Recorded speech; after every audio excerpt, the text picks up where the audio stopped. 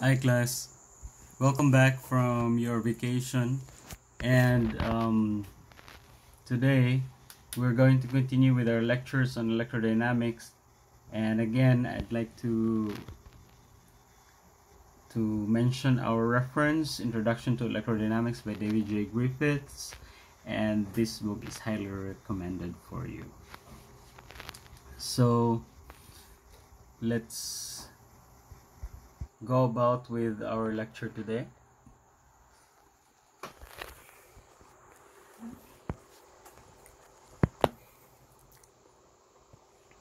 So let's start with surface charge and the force on a conductor. So going back from equation 2.36, the continuity of the potential at a boundary is given by, so let's go back to 2.36 very fast. This one here, this is equation 2. This is equation 2.36. So if you have a surface charge, the potential above would be different from the potential below, and the derivative of the potential is the difference of the derivative in the potential above and below would be 1 over epsilon sigma negative. So that's the boundary condition. Then we have discussed this a long time ago, and I hope you have remembered this. But anyway, we'll go back to the section where we are going to do the discussion.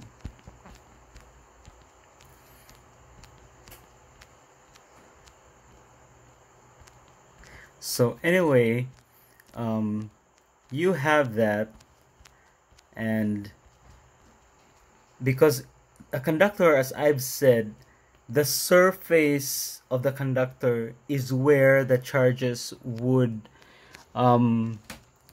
distribute itself. It will distribute uniformly on the surface of a conductor, no matter what shape of the conductor is. So below the surface, the electric field of the conductor should be 0. We knew that. And above it should be non-zero, because you already have a source of electric field by the charge enclosed by the Gaussian surface. So for a conductor that has a surface charge density of sigma, it will have an electric field equivalent to this. So this is, by the way, V, the partial of V below or above over N is minus V below over with respect to N is equal to negative sigma over epsilon sub O. So and this is of course in the direction N. The direction N here is the direction that is normal to the surface. Let's check the figure in the following slides. So anyway, this is just because your electric field below the conductor is 0, and then you have an electric field above the surface where the charge is located. So you only have one term, and this is um, the partial derivative of v above with respect to n. The n there is the normal direction. So let's proceed to the next slide. So we can calculate the surface charge here if we know the potential and if we know also the electric field. So if E and V are determined. So when you have an electric field, so when there is a presence of electric field and you put a charge there, the charge will experience a force that is equal to F equal to Q times electric field, right? If you have a charge, but in this case, if you have an electric field, the surface charge, this is not anymore a point charge, the surface charge will experience a force per unit area, and the force per unit area is equal to force per unit area is equal to Q over area times E, and this one is just equal to sigma. That is just equal to sigma. That's why you have force per unit area, which is this equation. So let's clear this out. So there is a problem here, since the electric field at the surface charge is discontinuous. Why is it discontinuous? Because when you have a charge, the electric field below the charge would be different from the electric field above the charge. Let's look at this figure, and let's do the let's examine this figure. So you have here a patch of a conductor. You have a charge distribution here, sigma, and this sigma makes the, or is responsible for the discontinuity of the electric field. So like for example in a conductor, so when you have a conducting surface or a conductor, a solid conductor here, the electric field inside, for example, is 0, and since there are charges here on the surface, the electric field outside would be non-zero. So that's because of the surface charge density. There is discontinuity of the electric field.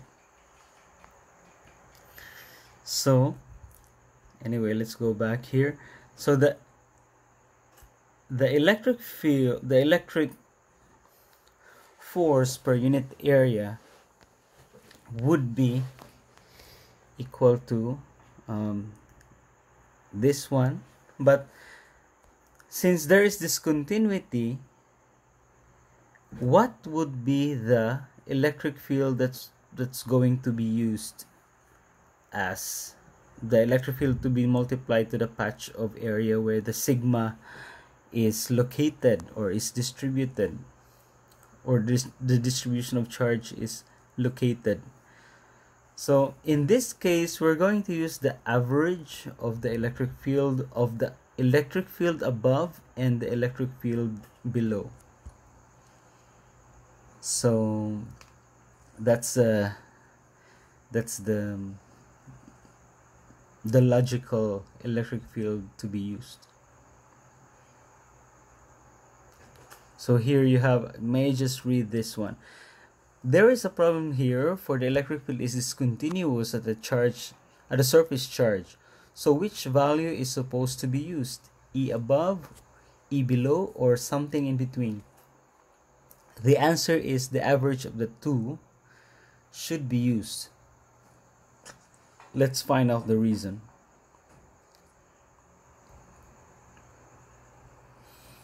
So again here,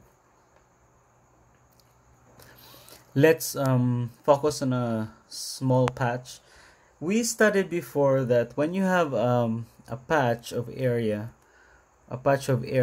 with sigma, there is an electric field that's going to be projected above, which is sigma over 2 epsilon, and then below would be negative sigma over 2 epsilon. By the way, if you have a direction there, that's the opposite direction here. So this is negative when you have the direction, but the magnitude is always the magnitude is just the same. The direction is opposite, but the magnitude is the same. So when you have an external field, or a field that's passing by the surface, we call that E other. We call this one E other. So we're going to find out what's E other.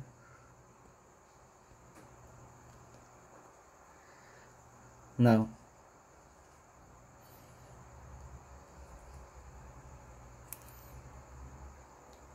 so the total field consists of two parts. The first field would be because of the patch, and the other would be because of the E other, which is present around the space where the patch is located.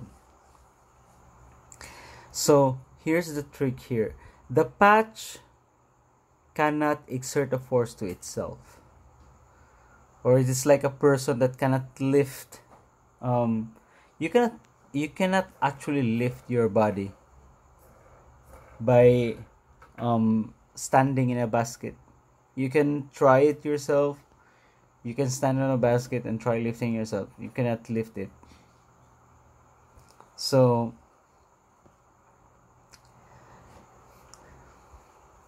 the force on the patch, the force on the patch is then exclusively because of E other.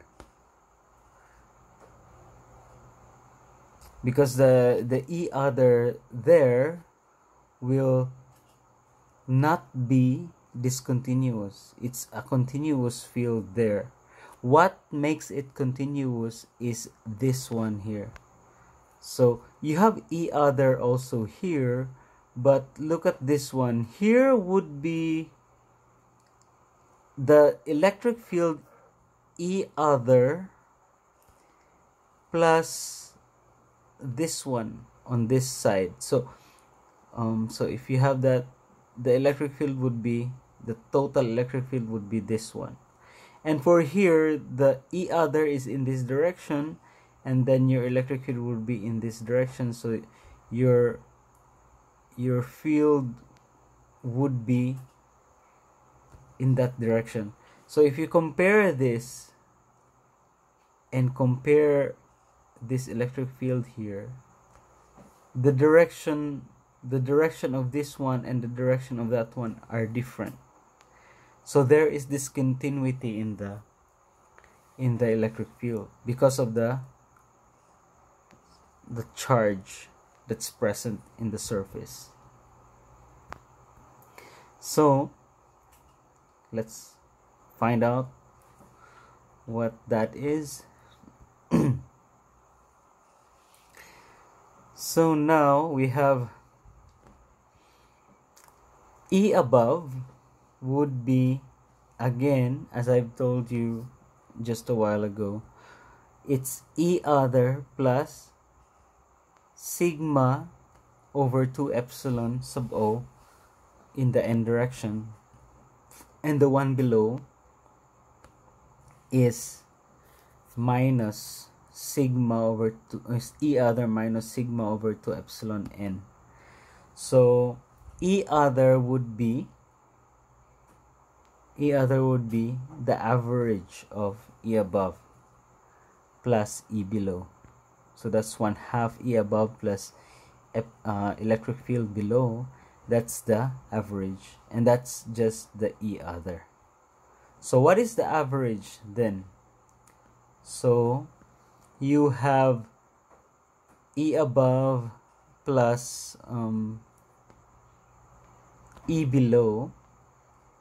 So this is when you add this one, when you add E above and E below, this is 2E other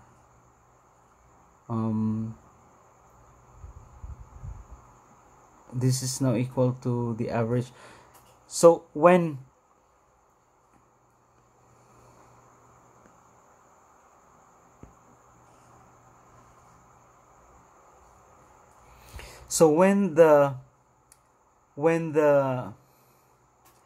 when you draw this patch here, when you make this circle very small here, what happens?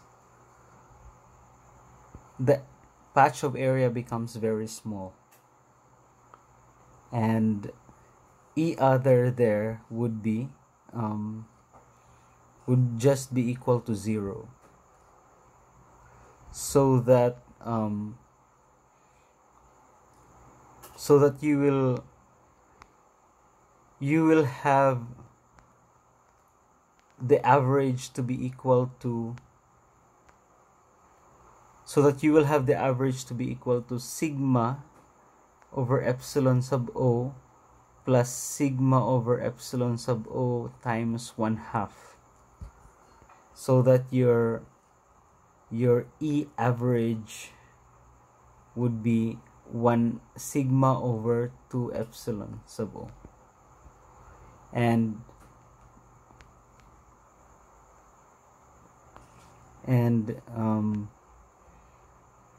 since you have F equals this one, and this one is just sigma over 2 epsilon, so what you will have as the average force per unit area is just equal to this. So this is actually equal to sigma E average, but your E average is equal to this one, so you have 1 over 2 epsilon sub O square, sigma square. So by the way, this is putting the patch, considering a very small patch here, so that E other would be 0. If the patch is small, E other would go to 0, because no electric field would come out if the patch is too small. So the average would be this one, and so your force per unit area will be this one. This amounts to an outward electrostatic pressure on the surface. Force per unit area is pressure, and it will draw the conductor into the field. It means that it will the patch will experience a pressure because of the electric field present. So we can write it as pressure to be equal to epsilon over 2 times electric field.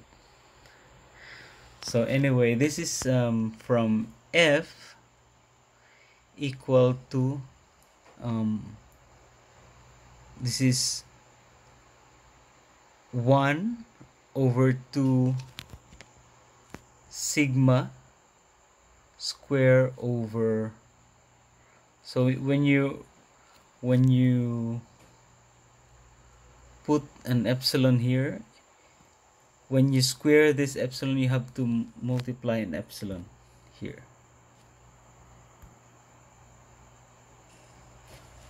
So you will have, this one is the electric field from the surface that the surface experiences outside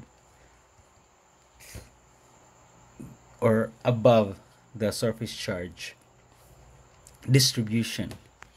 So your P would be, so this is now equal to P, so would look like this. This is now this is your E square. So that's the pressure there. So you can, so a patch or a charge distribution on a surface will experience a pressure from electric field that's electric field that's that surrounds that surface. So that's just the meaning of it. So you can also you can solve this problem if you have time, and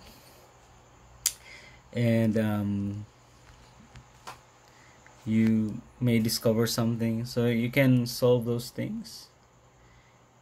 Then we will proceed with the next one about capacitors. We will do capacitors. So I think that you know already about capacitors. Capacitors are just two metals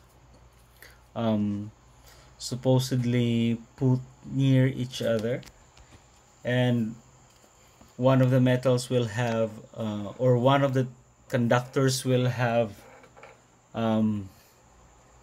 charge positive Q, and the other would be negative Q. This one is the figure for a capacitor. You have here this one and this one as the other conductor. They have to be charged in such a way that one of the metal in the capacitor is oppositely charged as the other with the same magnitude. So in this case, if you have if you measure the electric field, if you or the electric potential, I mean, you have to connect the voltmeter here and here. So there will be a potential difference. And what is that potential difference? This is the potential difference between the two metals or the two conductors.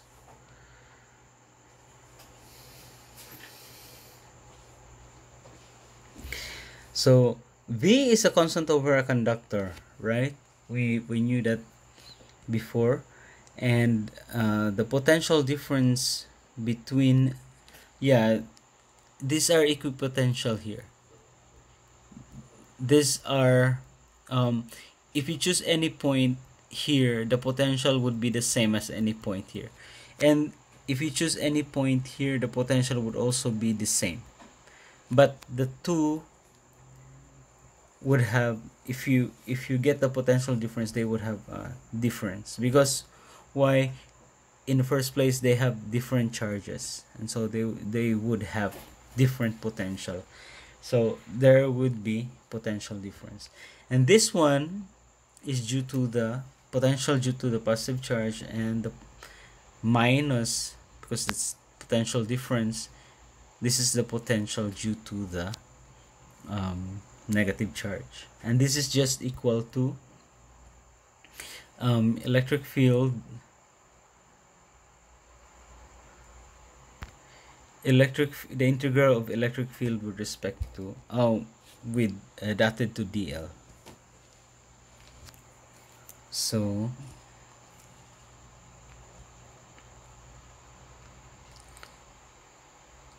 there's a statement here. How does the charge distribute itself over two conductors is not known, and calculating the field would be a mess if their shapes are complicated. But how about if E is known? So if E is known, it would be easy to calculate the potential difference. But if not, it would be a little messier. So anyway, we knew that the electric field is by Coulomb's law is given by this. So in this case, if you have a charge,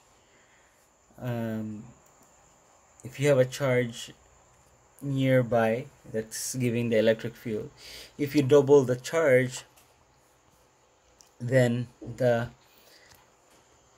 electric field will also be doubled, since the charge is proportional to the electric field. So the bigger the charge, the greater the electric field, or the smaller the charge, the smaller the electric field. And this is also true with the potential. So if you have a bigger charge, then you have a large potential, or if you have a smaller charge, then you also have a low potential. We define a proportionality constant to that. We call that the capacitance, and this is defined by this equation here.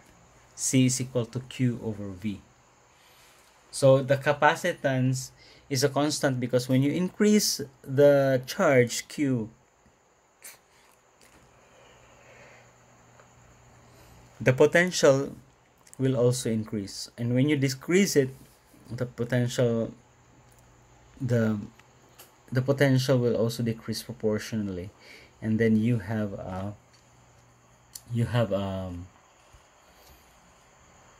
constant, and we call that constant the capacitance. The capacitance is measured in farads, and farads is just equal to 1 coulomb per volt. 1 coulomb per volt, and 1 farad is actually a very large capacitance. So in some experiments that you have experienced, capacitance are the usual capacitance that you use in electronics are in the order of microfarad or picofarad. By the way, microfarad is 10 to the 6. Sorry for this one. This is 10 to the negative 6. And this one is picofarad, which is 10 to the negative 12.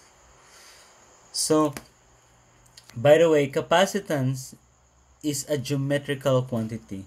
This is determined by sizes, shapes, and separation between two conductors. So if you have a separation of very small separation, what do you think is the capacitance? The capacitance would be very large if the separation is very small. And if you have a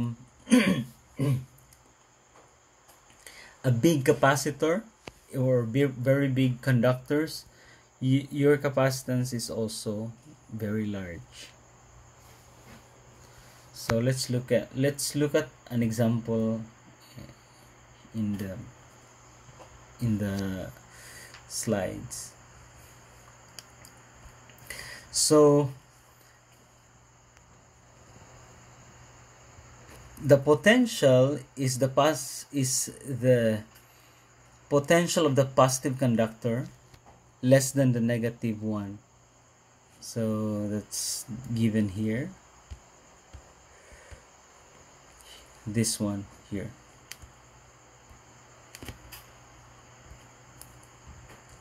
And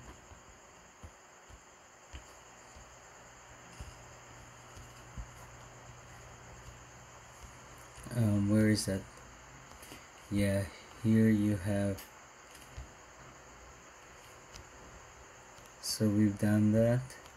So capacitance is an intrinsically positive quantity. It's always positive quantity.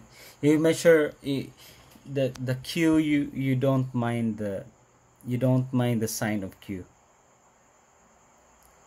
So it's always, Q is always just the magnitude of Q, and V would just be the positive potential minus the negative potential, and that's it. You get a positive capacitance. So let's take an example to find a capacitance. So here you have, find the capacitance of a parallel plate capacitor, which I think you know already, consisting of two metal surfaces of area A held a distance d apart. So if you place positive Q here, say for example positive Q and then negative Q here, so the charges, since you have a metal surface, the charges Q will of course distribute uniformly on the surface. Whether they're positive or negative, they distribute uniformly on a conducting surface. So you will have a sigma here, which is Q over A, and then you have a negative sigma here below. So let's consider that the area is very large, so that the electric field, what is the electric field here? You have sigma as a charge distribution, so your electric field would be what? It's going to be going downward, right? We have solved the electric field of two plates before. One has a negative charge and a positive charge, and the field outside would be 0 and the field here would be 0. The only field that remains would be between the two plates, right? So what is the electric field between the two fields here? We have solved that before, and let's just, anyway, let's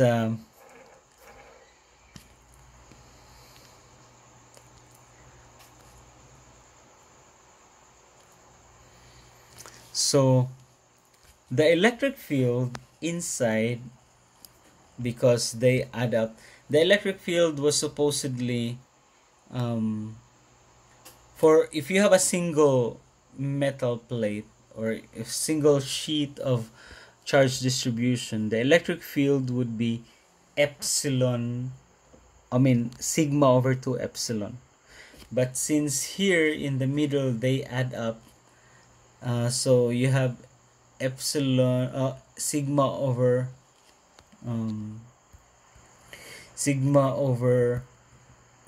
2 epsilon plus sigma over 2 epsilon. This would just be sigma over epsilon. So that is the electric field there inside, and so that's the electric field. So what is the potential difference between, what is the potential difference here? So the potential difference would be V equal to integral E dot dl, and the dl here would be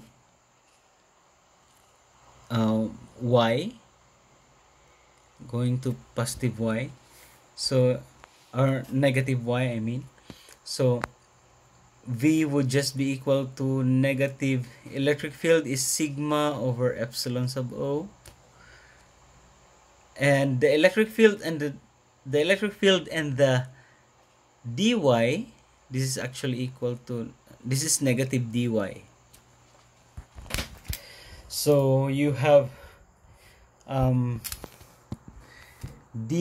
the negative here and the negative here will cancel, so you will have a positive sigma E.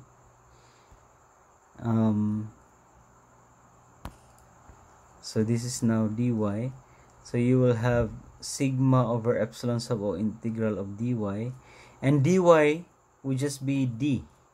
The integral of that will just be d. So you will have sigma, so v is equal to sigma over epsilon, but times d. So but sigma is equal to q over a. This is sigma. So you can get the capacitance, which is defined as q over v. Here you have this is q over v. So you will have a capacitance of A times epsilon sub O times D. This one here. So let's clear this up so that it would not be messy. So you will have a capacitance equal to this. So if you have a plates that are square with sides 1 centimeter and they are held 1 millimeter apart, then the capacitance would be equal to this one, 9 times 10 to the negative 13 farad. So that's how you compute capacitance. So as I've said, when D is very small, the capacitance would be large, and if area is very large, the capacitance would be large also. So if your area is small, then the capacitance would be small, and if you separate it in a large distance, the capacitance would be also be small, because it cannot hold much energy when you separate them apart on a larger distance. So let's now look at example 2.11. Find the capacitance of two concentric spherical metal shells with radius or radii A and B. So here you have concentric metal plates, sphere. So there's no figure. So anyway, you have a sphere. These are, if you look at it, it's like a sphere with a cavity inside, which is also a sphere, and this one has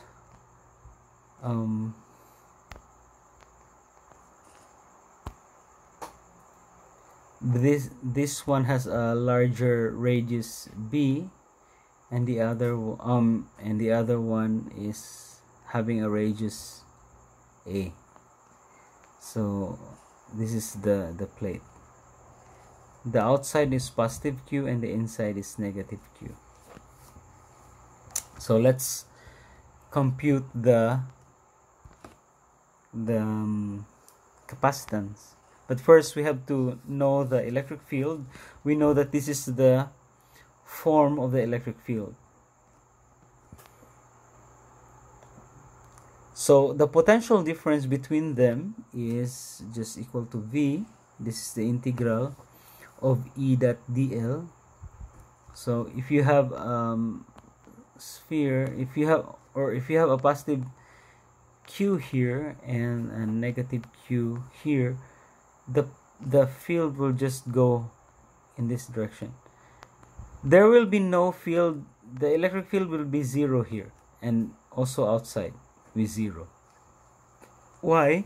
Because if you draw a Gaussian surface here inside, there will be no charge enclosed, and if you draw a Gaussian surface here outside, the total charge enclosed would be equal to zero. So there's no electric field. So in that case, the electric field here is 0 and the electric field here is also 0. The electric field is not 0 here, so there's an electric field on this region. So there's an electric field there, just like what happened here, just like what happened here. They store the energy here. Actually, capacitors store electric field. They also store the charge. They also store energy. So we compute the potential. Let's clean this up. So here you have V equal to negative integral from B to A. You have electric field B to A because this is negative, but if you choose positive, it would just be A to B. Okay, so that's it. And electric field is in this form. So here you have this one is a constant, this is a constant, only R is not constant, so it is inside the integral, and so you will have the integral of 1 over R squared is just negative 1 over R. Negative 1 over R, so that the R negative 1, the negative here will cancel with the negative there, and so you will have the potential equal to this one. So what is now so by the way, the V is equal to Q over 4 pi epsilon sub O times B minus A over AB. So C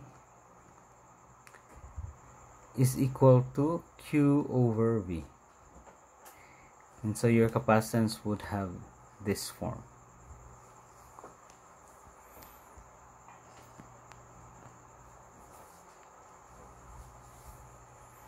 So that's how you compute the capacitance. So to charge up a capacitor is to remove the electrons from the positive plate and carry them to the negative plate. So that's how you charge up. So initially, if you have a capacitor here, if this is supposed to be neutral, so you remove an electron and put the electron here, so this one becomes positive and this one becomes negative. So and you do that, and so on and so forth. You will concentrate a positive on this side and you will concentrate a negative charge on that side. So you will now have a Q here, negative, and you have a positive Q here. That's how you charge a capacitor. Initially, the capacitor would have neutral charge. When they are not connected with electricity, the capacitor would have zero charge. But when you connect with electricity, the capacitor will charge itself here, and so it will have a Q. And then when you concentrate a charge here, the positive charge and the negative charge will go to the other side. You will create a potential difference between the two plates. That's why you will have a capacitance equal to Q over V. So how much work does it take then to charge the capacitor up to a final amount Q? So let's do that. Let's do this. So anyway, let's so work. What is work? Work is equal to force times distance, or force that distance. Or if you have work, then this is a differential work, F times D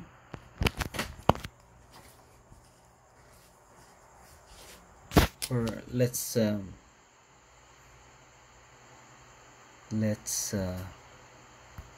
it like this. Anyway, so work would be D work would be F dot dx, for example, and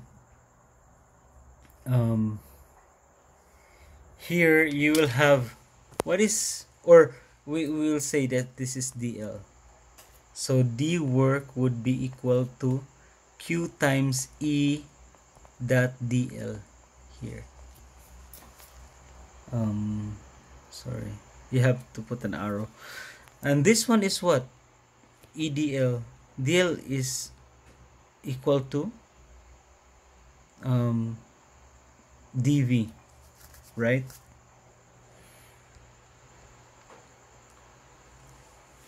So you will have D work would be so your D work would be equal to Q times this is dV, but you're not actually doing dV. So anyway, let's check. dV is what? dV is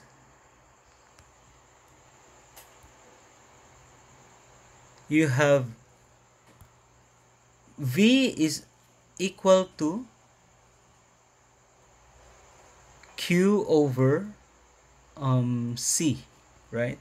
So if you transfer charges, little charges from one conductor to another, you will create a small potential. So if you transfer dq from this side to this side, you transfer dq here, you'll create a potential dv here. So you will have dv equal to dq over c. So your dv will be, so your d work is equal to q over c times dq, which is this one, because your dv is equal to this. So let's clean this up. So if you now get the work, you just integrate this and get the work. So integrate this one, and of course integrate that one, and then when you integrate that, you will have work. And of course you integrate this with respect to dq, so you start from zero charge to a full charge capacitor with charge q. Then you will have this one, the work. So the work will just be equal to q squared over c over 2. But what is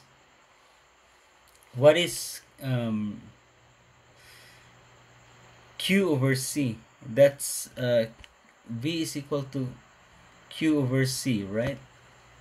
So this is also, so we can also write work as equal to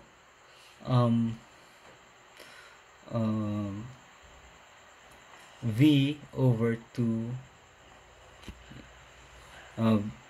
sorry, VQ over 2.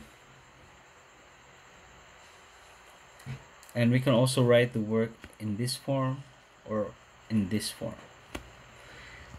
So that's how you compute the work. So that's for the capacitor. That's how you get the work when you charge a capacitor, because the capacitor initially has zero charge, and then when you connect it to the electricity, it will charge itself. Actually, the capacitor will protect our appliance from being electrically shocked. So anyway, the V here is the potential between the two metal plates, and the capacitance would just be the constant capacitance.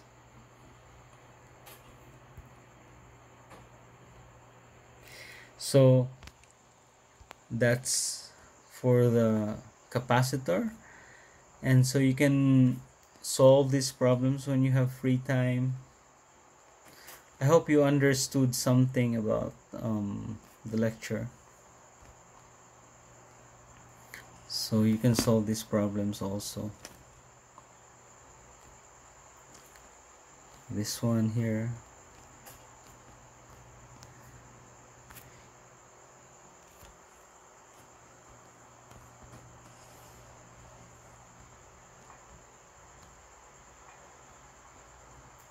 And